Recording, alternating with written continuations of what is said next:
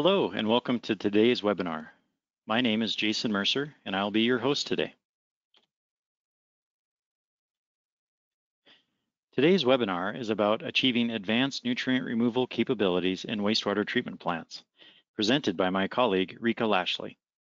Rika will cover a case study of the Butte, Montana membrane bioreactor, which was upgraded in 2016 to achieve very low effluent nutrient concentrations. Rika is a professional engineer with 14 years of experience in environmental engineering. In 2012-2013, Rika was instrumental during design of the Butte wastewater treatment plant upgrades, particularly for the fine screening facility and the bioreactors. Rika is the current president of MWEA and an active member of AWWA and lives in Helena with her family. Before we begin, I want to mention just a couple routine housekeeping items.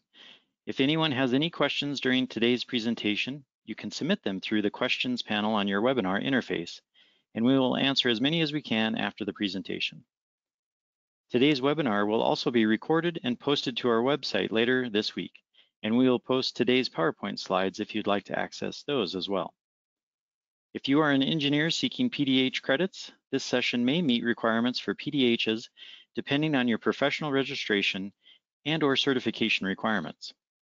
If you are an operator seeking continuing education credits, this session is approved for 0.1 CECs. If you would like a certificate of participation to validate your attendance, please email Jenna Comstock, jcomstock@m-m.net to request one. Okay, without further ado, I will pass the controls to Rika. Rika, take it away.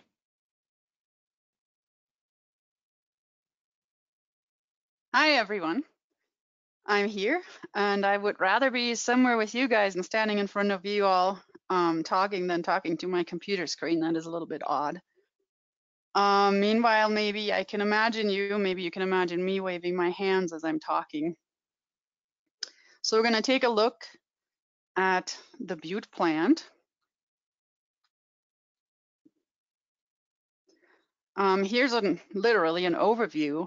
I'll just go quick over how flow goes through the plant. Comes in on the bottom right where the headworks arrow points to the headworks that are not quite shown. There's a core screen and grid removal. Then flow continues to the EQ basin. That allows flow to be delivered to the process a little more equally with less peaks and valleys. From there, it's pumped to the fine screen turbo compressor building, and the turbo compressors are for airflow, but the fine screens are 2 millimeter internally fed rotary drum screens, and they are instrumental in protecting the membranes downstream from materials that could damage them. Then flow goes by gravity to the bioreactor. That's where we'll be spending quite a bit of time today. And then onto the membranes where it gets filtered. These are ultrafiltration membranes, so very fine. And from there, it's discharged. These membranes actually provide an effective barrier to bacteria and to many viruses.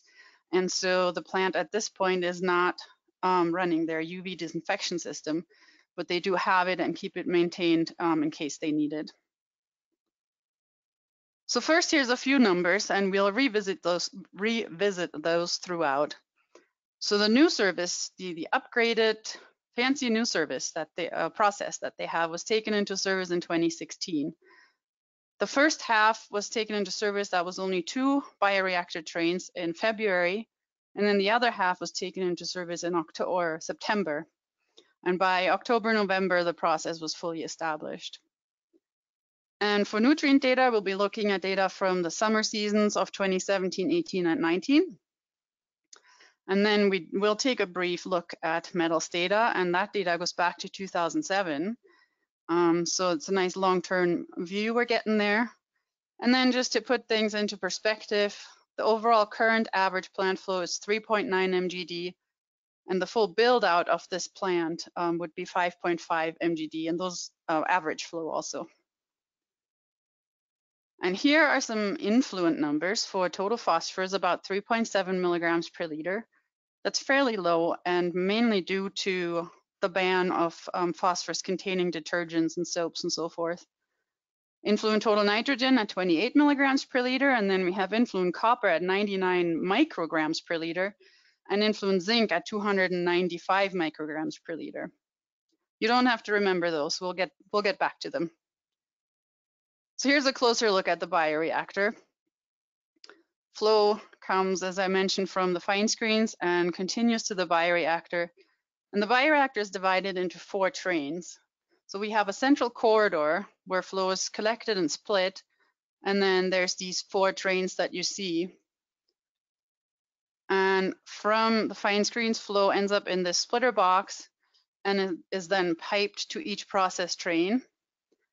And these trains are set up in a there and back configuration, so there's very long skinny basins. This approximates plug flow as much as possible, and that is a very efficient way, effective way to treat wastewater. So when we come back between this last and this first cell in each train, there's a recycle stream. And then also RAS is returned into the central area.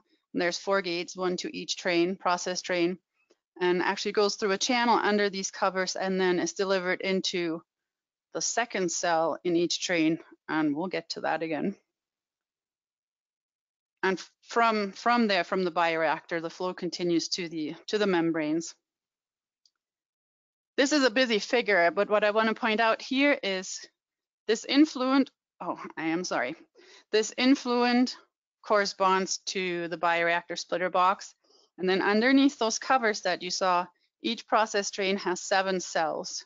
The first one is not aerated, then there's 3 aerated cells, 3 non-aerated cells, and then flow continues to the membranes in the next building over. And there are 2 points of possible chemical addition right here between the aerated and non-aerated zone and just before going to the membranes. But to talk about process, I simplified this a little bit. So that first cell you saw that's not aerated corresponds to this box as either anaerobic or anoxic. The aerated cells are the aerobic zone. Then the following 3 unaerated cells are this anoxic zone, and then we go to the membranes.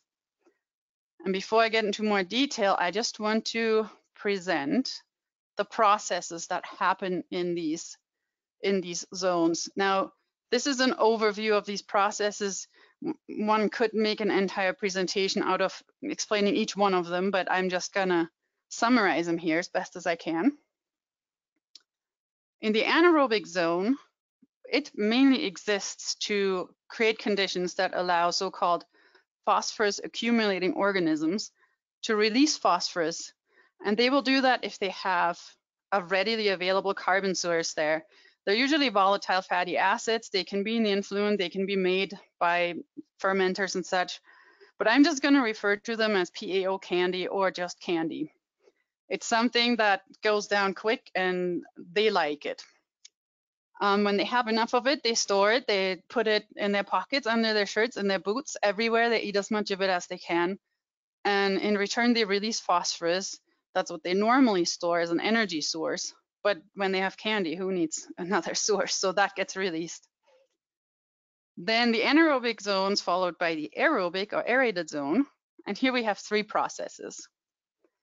There are heterotrophic bacteria that like to eat carbon, and lots of it.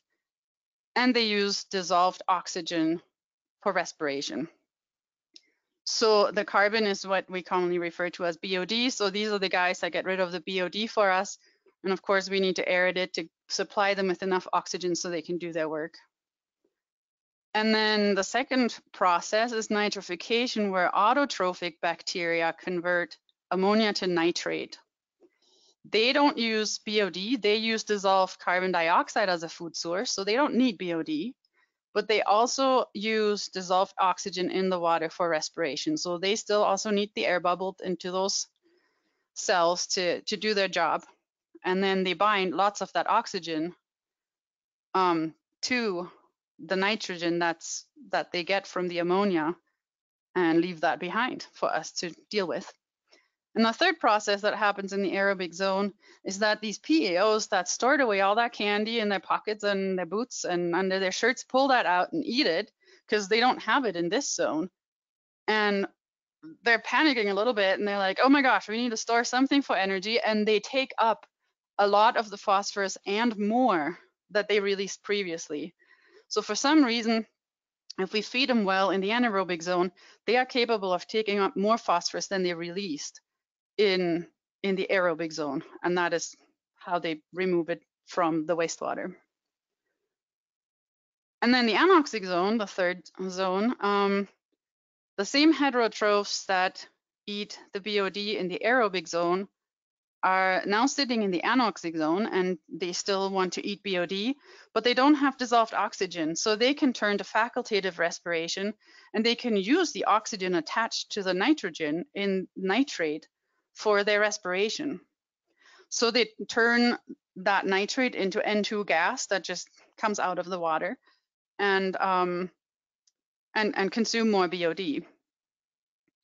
And the autotrophs and the PAOs, they just kind of hang out in the anoxic zone without doing too much. So what does this mean for Butte in particular? The Butte process can run in a couple of configuration, or the same configuration, but in a couple of operational modes of operation, I should say. During non-summer, when there are no nutrient limits to be observed, there's no chemical addition, and the process works as shown here. The first cell is anoxic, and I actually will circle back to it with the mixed liquor recycle, and I'm going to start right here. So in the aerobic zone, as we just talked about, we have heterotrophs eating BOD. We have autotrophs converting ammonia to nitrate, and we may or may not have some of those PAOs do anything at this point. In the anoxic zone, we have lots and lots of nitrate, and the heterotrophs don't find lots and lots of BOD because we consumed it all here. So when they're sitting in here, they pretty much have to wait for their neighbors to die so they can eat them, use them as BOD, and in the process denitrify. So that's a very slow process.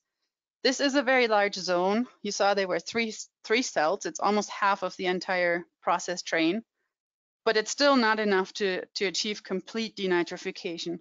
So this mixed liquor recycle stream does have quite a bit of nitrate in it that makes it to this first cell. So now, since we have quite a bit of nitrate in that first cell, which is a form of oxygen, this first cell does not go completely anaerobic. So it doesn't really give those PAOs the conditions that they need to release phosphorus. But it gets fresh influent with lots of BOD. And so the heterotrophs that are sitting in here, or that I've returned with the recycle, they're getting new food, and they very quickly denitrify a lot more of the nitrate that's still in the flow right here. Now, during the summer, we need to achieve lower effluent concentrations of both nitrogen and phosphorus.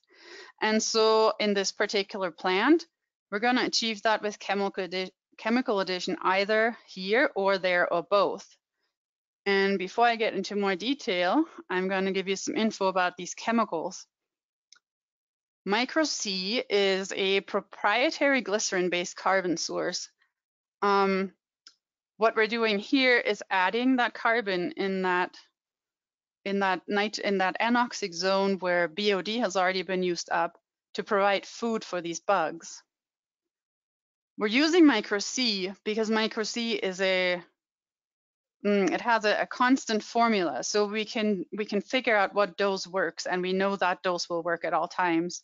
Whereas if you use natural, say like brewery waste or something, for one thing, it has a much lower concentration. You need a lot more of it, but it also has varying concentration, so you'd constantly be adjusting your process to try to keep it running smoothly.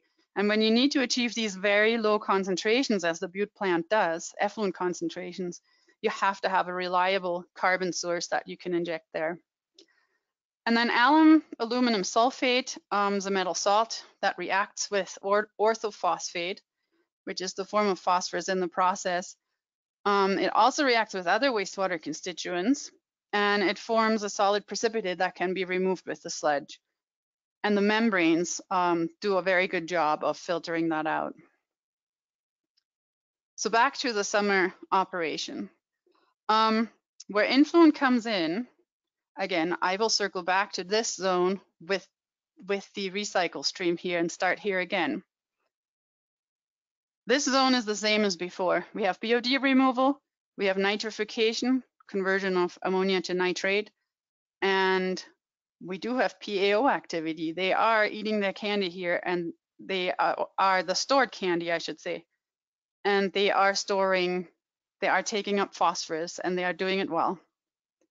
Then we move on down here. This BOD has been used up. We're moving here and we're adding a new carbon source for these guys. So the heterotrophs have food and they have nitrate, and they're doing a great job. We're getting almost full denitrification to very low concentrations in the point something range, less than 1 milligram per liter. The recycle stream now has, I keep clicking my mouse button, I'm sorry, I will try not to do that again.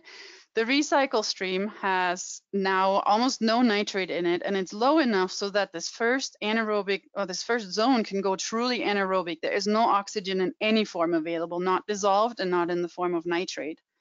So this is where the PAOs now are encouraged very strongly to release their stored phosphate and eat the candy that we're providing. And the other effect of adding micro C, apparently these heterotrophs, they may not be using all of it up in that zone, and some of it is being recycled. And the PAOs also like that. They like micro C just about as well as they like those volatile fatty acids, and it seems to stimulate phosphorus removal as well. And we'll see that in the data later too. Now that was a lot of process talking, so I'm going to relax your minds for a second, and we'll take a look at the membrane facility because it is very cool. So this is the top of it. There are 4 trains. You can, at the back wall, you can see the silvery. Those are the vents where the air escapes to the outside. The green piping is the air supply piping, so you can see there's 4 of them going, 1 to each train. And then the pipe labeled as ALP, that's air low pressure, that's also the air supply piping, and below that is the permeate pipe that sucks the that sucks the treated and cleaned and filtered effluent out of these membranes and carries it on to the effluent. And this is a look at our pumping galleries. On the right, where it's labeled permeate everywhere, there are the permeate pumps, and they are used both to draw the clean water out, but they're also used in a reverse flows, not through the pump, with valves. The flow is reversed through the membranes to backwash them and push any material that has lodged in the membrane back out. That happens at regular intervals. And then on the left, that's the RAS piping. And these pumps and pipes return RAS at a rate of 5 times the influent back to the aerobic zone of the bioreactor. This flow is highly aerated. It can have dissolved oxygen concentrations of 5 to 6 milligrams per liter. And so we don't want to put that in the anaerobic or anoxic zone. That would certainly defeat all purposes of trying to have phosphorus removal happening there. So that's why it's returned to the second cell, which is the first aerobic cell. And the high rate of return is because if we don't return it fast enough, the solids will actually accumulate in the membrane basins. And then they're sitting there and we don't have them in the bioreactor where we need them. So that's why 5Q seems to work well for this particular plant. And here's a bit more of a close-up view of one of those membrane cassettes. Each of those trains above has currently 7 of these cassettes in it. It can be built out to hold 9 cassettes. That would be for the full build out for the design flow of 5.5 MGD. So the way these work is on the bottom end right here, they're potted solidly in some sort of a resin, so they're tight down here. And then this whole thing sits in the soup, and these fibers are hollow. And at the top end up here, they're connected to the pumping system. So when the pump applies a vacuum, it sucks the clean water from the mixed liquor that's all around through these fibers and into the hollow space inside and then out. And that is what these membrane cassettes sit in, and that is what's pumped out of them. So pretty good performance, I'd say. And that is a confused construction manager. I think he was supposed to have a zip out of this one, I think. So now we're going to look at nutrients and at nutrient removal. And so here I'm recapping some of the numbers you saw earlier. So in 2016, the new process was taken into service. First, only 2 trains, and then in February, and then in September, two more trains were completed, but only one of them was ultimately taken into service. So full operation on 3 trains was established somewhere in October or November, so to where the process had pretty much settled in. So the data we're looking at is for the summer seasons of 2017, 18, and 19, because 2016 wasn't quite applicable yet, with only 2 trains in service. And just a reminder, influent for total phosphorus is 3.7, for total nitrogen is 28 milligrams per liter, and that is quite a bit higher than what comes out the back end. So first, I decided to simply plot the data that was collected against when it was sampled, so time on the bottom. Nitrogen concentrations are right here, nitrogen is red, phosphorus concentrations over here, phosphorus is blue. And just to see what we could see, and it isn't a ton. In 2017, the process wasn't quite as settled in yet as later on. There were some upsets in the spring that probably affected things even into June and July. And so you can just see a greater spread right here, that the clouds are a little bit more fluffy. They're not as concentrated, whereas especially the blue dots for 2018 and 19, the phosphorus is definitely lower and more consistent. For nitrogen, there's still a pretty good spread, but I think we can agree that the red dots are a little bit more lower, I guess, than here. So that's good. Let's see what we can tell when we plot effluent nutrient concentrations versus temperature. I thought for sure we'll see a correlation between higher temperature and lower total nitrogen concentrations. And red is nitrogen, that's the plot on the left, and there's absolutely no correlation. Okay. I did take a peek just at 2017 data when there was no chemical addition. Looked the same exactly. So I'm going to leave it at that. For phosphorus, right here there seems to be maybe a weak correlation. The 2017 only data showed maybe a weak correlation, but also not much. And of course, we got to remember that in these graphs, the chemical addition that was done at varying doses, varying rates, and varying combinations would have probably thrown off these graphs. But temperature doesn't tell us anything. So let's graph effluent concentration versus the various scenarios of chemical addition that we tried out. So, so right here, this first scenario, 0, is no chemical addition. There's a wide spread, which is interesting because there's also some very low concentrations shown. Then these first 3 scenarios are alum addition, and alum doesn't really affect nitrogen all that much, except, and I'll get to that later. So these are not particularly much lower than these on the 0 scenario. And then 4, 5, and 6 are micro C addition scenarios.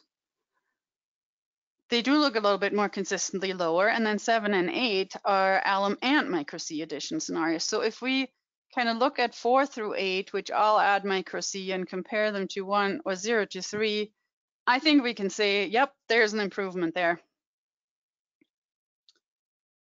Now, if we look at this data on a chronological basis and we look at it with respect to what chemical was added when, it looks like this for 2018.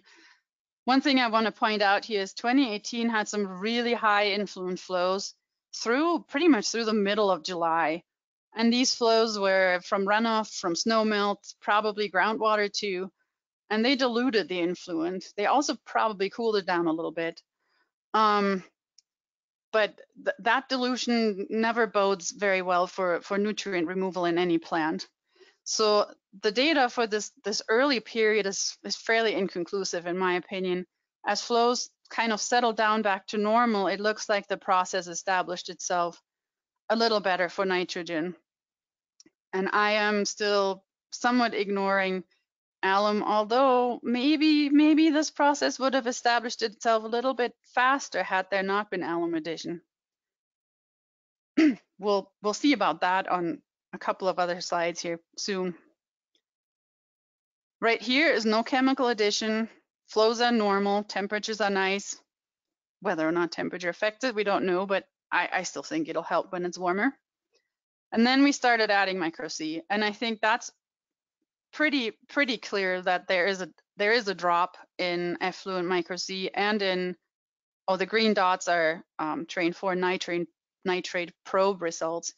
So definitely within the process trains, there was a significant drop when micro C was added. And it looks like concentrations has climbed a little when the dose was lowered.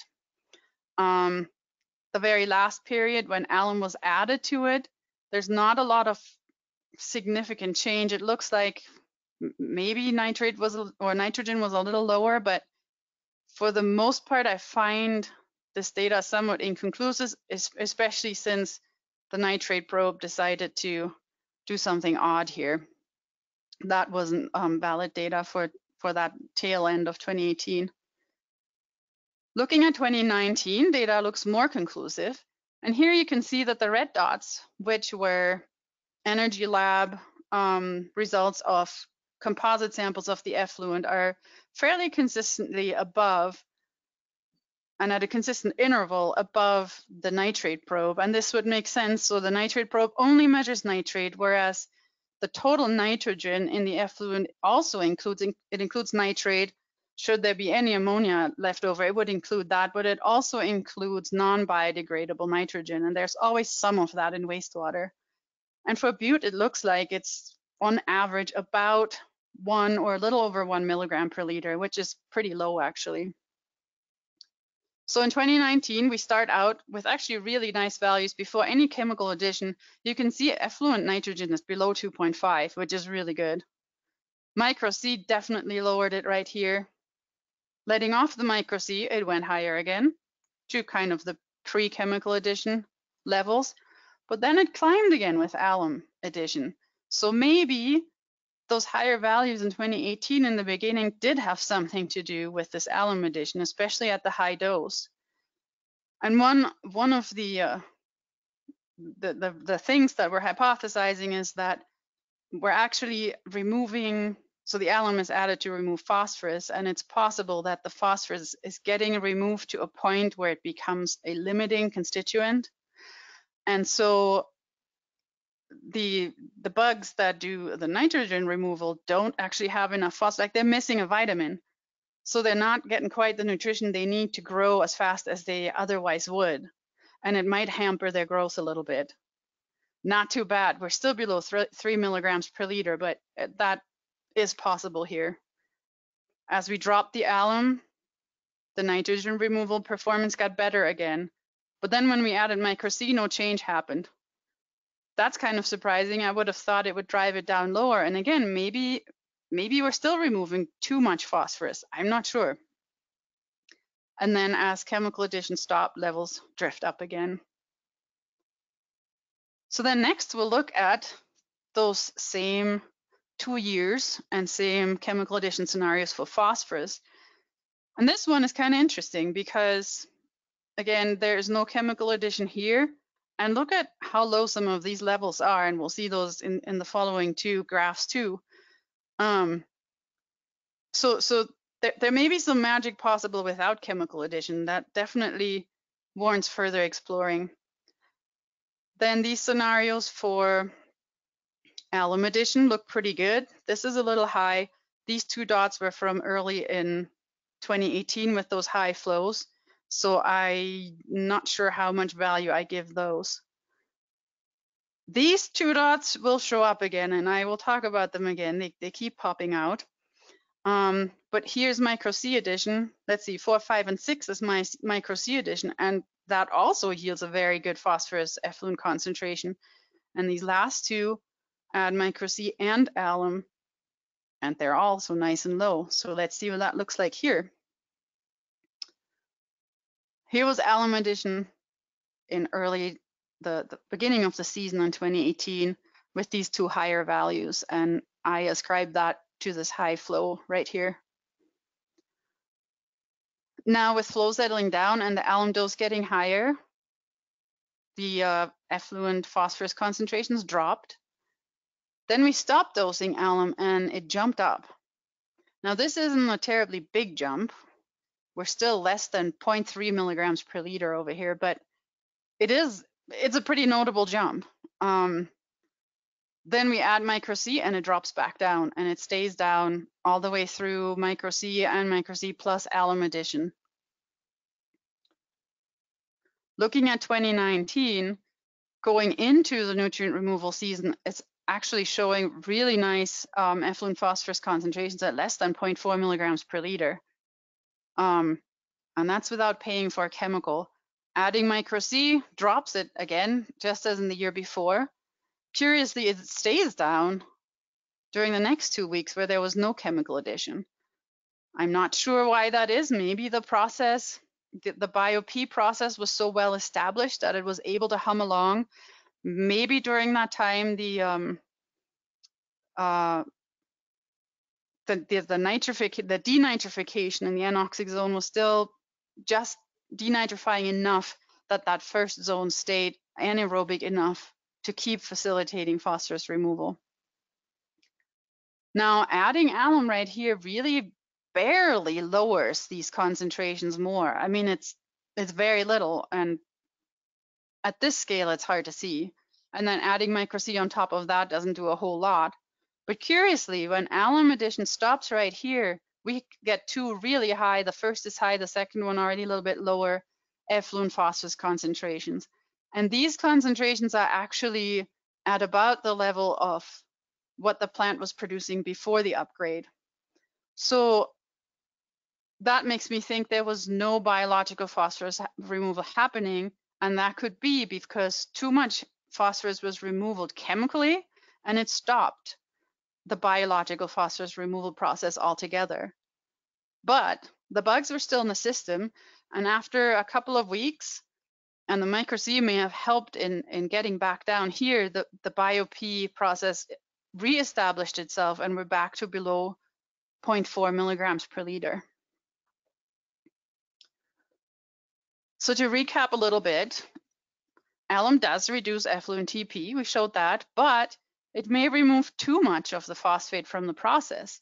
And so phosphate can become the limiting nutrient for all the other bugs doing nitrogen removal, and could hamper their growth. And so we may have the increase in effluent nitrogen during times of high alum addition may have been due to that. It is speculation. They're just ideas at this point. It's also possible that if it's too much alum, that it stops BioP removal altogether, or at least reduces it to a point where it takes a little while to rebound, simply because there isn't enough phosphorus there for those PAOs to store phosphorus and release it. Then we've also shown that micro C, yes, it does reduce effluent TN, but it also seems to reduce effluent TP. there had been, I had read reports of that elsewhere, and I was really curious to see if that would happen here in Butte too, and it did. And the most likely cause is that micro-C that makes it into that first anaerobic zone acts as PAO candy, and so it increases the food available to the PAOs in that first cell, and so it stimulates biological phosphorus removal.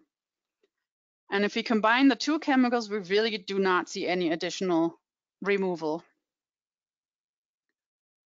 So we conclude that micro-C alone is effective in reducing effluent nutrient concentrations when compared to no chemical addition.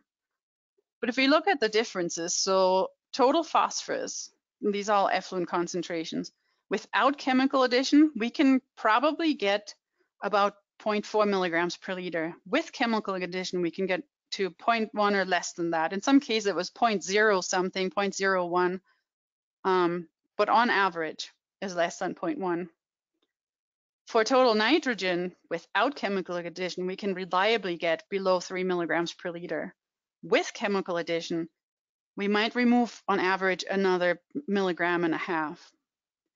So there is the question, is that additional reduction in nutrients worth the cost and environmental impact of manufacture and transport of the chemicals?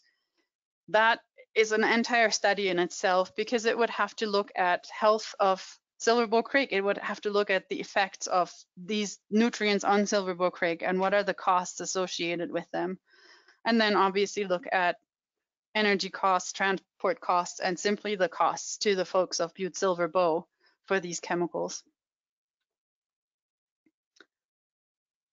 But all of that, and I was going to bring us around to Silverbow Creek, because that's really what all this is for. We're trying to return a creek that's been not so healthy for a very long time to a healthy mountain stream where kids can go fishing and people can recreate and wade in it and not have to be afraid of something in there that's not very or less than healthy. And so here's a quick look at what this new process has done compared to the old. So the green and blue haystacks right here, they average out just a little above 15 milligrams per liter. That is nutrient data from 2001 through 2015, or total nitrogen data, I'm sorry, for the effluent. And then the reddish colored lines are for 2016 through 19. And so you can see that's a pretty marked difference from about 15 milligrams per liter on average to less than 3. Phosphorus looks similar. These haystacks are more erratic, but the average for the old process was at around 1.8 milligrams per liter. And so you can see the red line for 2016, it's this one right here. That one is actually still high. There were only 2 process trains in service, and so at that point, there was no phosphorus removal. But then for the following 3-year, phosphorus was pretty much below 0.5 and lower. And when we look at that on a load basis of what we're discharging to Silverbow Creek, 2015 was still the old process, discharged about 665 pounds per day on average. And comparing that to what we got for the last 2 years, that's an order of magnitude reduction right there. And it's similar for phosphorus at 56 pounds per day, down to somewhere between 1.8 and 7.4. The average between those two is also pretty close to an order of magnitude reduction for total phosphorus. So it is significant. And I have been told anecdotally by some folks that do downstream river sampling that they have seen positive effects from that reduction. So that is very encouraging. And then here's this slide. This one is a historical photo of Silverbow Creek. Shows lots of metals in those soils. That's why nothing's growing there. And it was used in a slide by Joe Griffin in a presentation last spring for the Health of Silverbow Creek Symposium, and I have stolen it and used it here, and maybe he's listening, and thank you, Joe. For over 100 years, that creek looked like this, and metals were ultimately in large part to blame. And so they still show up in the influent for the plant. And while the plant wasn't this, or while this new process wasn't specifically designed to remove metals, we were pretty sure that it would do better than the old process at getting them out of the wastewater. And so there's a couple of things. This new process operates at a much higher mixed liquor or biomass concentration. There's simply more biomass in every cubic foot in that new process than there was in the old process. And so there's more solids that metals can absorb to, and these bugs do use the metals like a vitamin, just like there's copper and Centrum or whatever that vitamin stuff is called. So they use these metals as vitamins too, and simply incorporate them into their cell mass. And so then having that process followed by ultrafiltration is great, because that ultrafiltration is really good at filtering out all these, well, the biomass, of course, but also even smaller particulate metals that might still be floating around in the water. And so a quick reminder of the numbers. The metals data we'll look at is from 2007 through 2019. The influent that the plant has been seeing on average is about 99 milligrams per liter for total recoverable copper. And the water quality standard for Silver Creek is 14 to 22 for chronic and acute standards. And then for zinc, the influent is 295 micrograms per liter. And the water quality standard for both acute and chronic is 180 micrograms per liter. And we're taking a closer look at copper and zinc just because these are the two metals that have been traditionally near or above the water quality standard in Butte's effluent. But first, a quick look at a number of them. These are influent metals to the plant. And the main thing I want to point out here is how they haven't changed. So zinc, pretty much level. It might actually be a little higher here, but here's copper, not a lot difference. A lot more data available here, but let's see, lead, maybe it went down a little bit. There's a drop in some metals right here in 2012 because the lab reporting limit got lower. So where prior to 2012, everything was reported at this reporting limit, it got lower and now it's reported here. So if there were lower values here, they're not captured. This is mostly true for molybdenum, arsenic, and cadmium. Now, effluent's more interesting in two ways. It's interesting that some metals did not respond to the new process at all, while others did respond very well. So again, this drop right here is due to a change in laboratory reporting levels in 2012. So we'll ignore that and we'll look at zinc, pretty much flat. But copper, market drop right here. Molybdenum and arsenic, flat. Mercury, market drop right here. And not mercury, sorry, cadmium. Mercury right here is pretty flat too. Now mercury, molybdenum, arsenic, and cadmium actually have been below the in-stream water quality standards. So they will not be included in the new permit. But copper and zinc will be, and so we're going to take a closer look. Here's copper. Again, influent pretty much level, but effluent clearly shows a drop with the new process. And it actually starts in 2016 when the first two process trains were taken into service at that higher mixed liquor concentration. And here's a closer look, and this shows dissolved and total recoverable copper. So blue and green are influent. And this graph shows pretty nicely that the process reduces both dissolved and total recoverable, which includes all the particulate copper in the influent, to below the water quality standards. What's shown here is the chronic standard at 14, and then the acute would be even higher at 22. For zinc, unfortunately, things look pretty flat. Both influent and effluent, not really any change. There were a lot of higher influent values in 2018.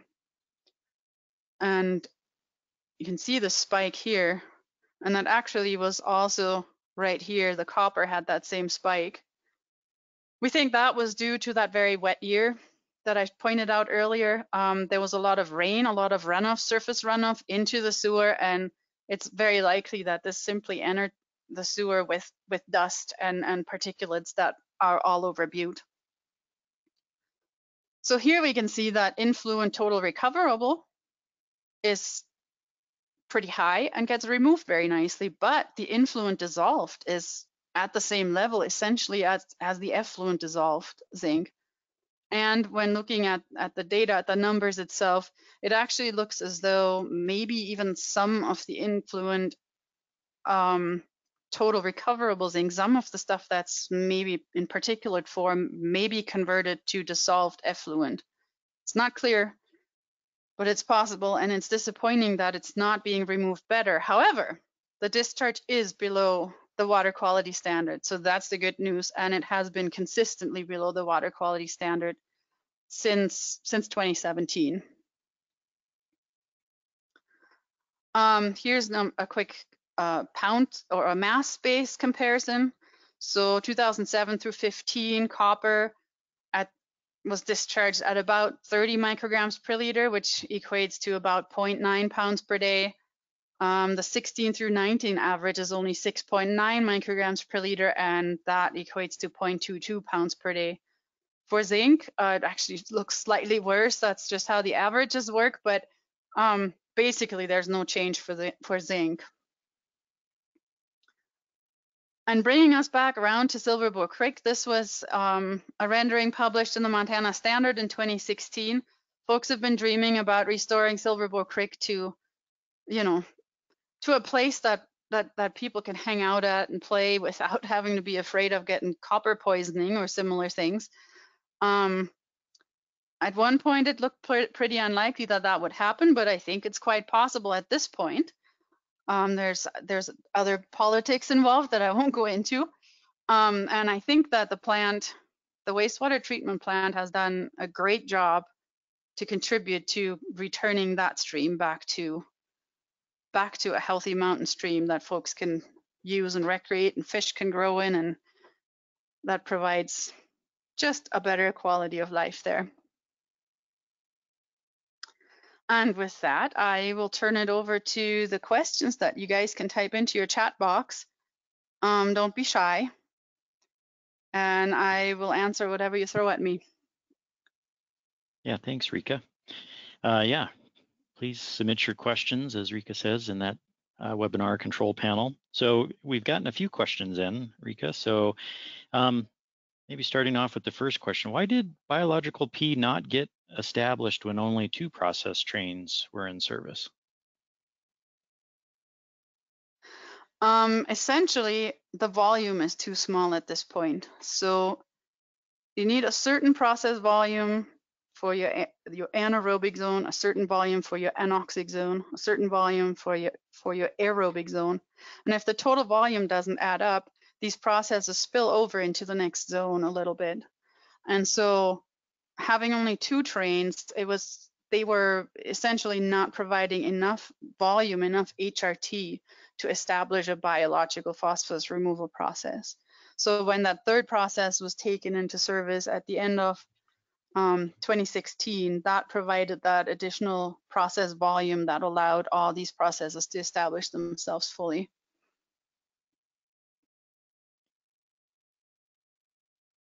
Kind of a couple questions related to the metals. First of all, do you know where the metals were coming from in the influent? The easy answer would be from all over Butte. That's the quick answer, and simply because of the mining history and current mining, I mean, that it's quite possible that even just the dust contains some metals. A lot of it is still in soils, and there's ongoing work being done by WET, Water Environment Technologies, in trying to identify which collection system, like drainage areas, may have a higher incidence of maybe zinc or copper or other metals, and then to see if they can pinpoint that and find locations that might need to get treated, so that if there is an I&I event or a runoff event, that these metals don't get carried into the sewer as much. But it's it's detective work, and it's almost finding like a needle in a stack of needles. I mean, it's not easy to figure that out in Butte. I guess another question kind of related to the metals with the greater metal removal by the new process, is that impacting their sludge disposal and what they do for sludge disposal? It has not, and it's not expected to. These quantities of metals are actually, and we have done the math, they're actually not nearly high enough to, not even remotely high enough to reach the ceiling concentrations that are given by the 40 CFR 503 regulations. And I mean, they continually test their sludge, and it hasn't been close to any of those. So no, it hasn't.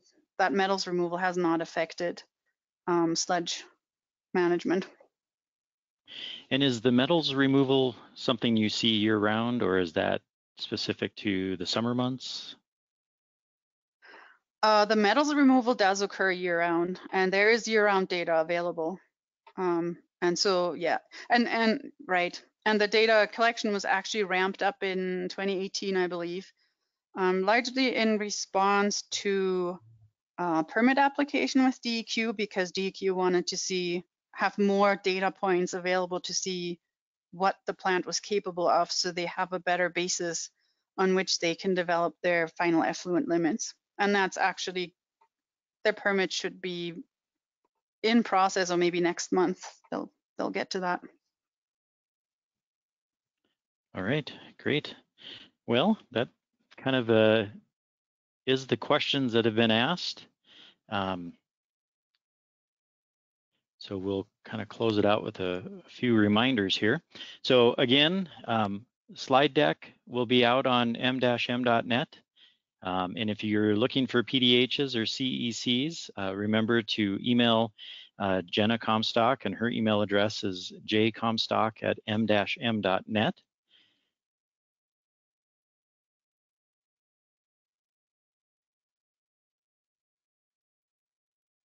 And our next webinar will be on Thursday, May 28th at 12 p.m. It'll be Reviving the Heart of a Collection System, Reserve Street Lift Station. I will be giving that presentation, so you won't want to miss it. And finally, we would love to hear from you. So please stay in touch with us on social media through Facebook, Twitter, Instagram, and LinkedIn. Thanks for tuning in today. We hope you can join us next time. Until then, be well and be safe. Goodbye.